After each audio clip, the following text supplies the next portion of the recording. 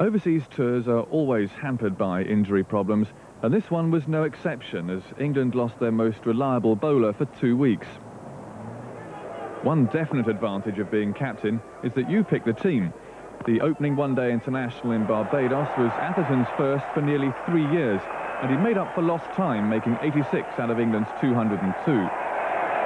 Meanwhile, rumours of discontent within the West Indian camp were rife. The captain, Richie Richardson, missed practice, and some players had refused to get off their aircraft when it arrived in Barbados because of a row over match fees. It was a shambolic West Indian performance, but England went on to win only their second one-day international in the Caribbean.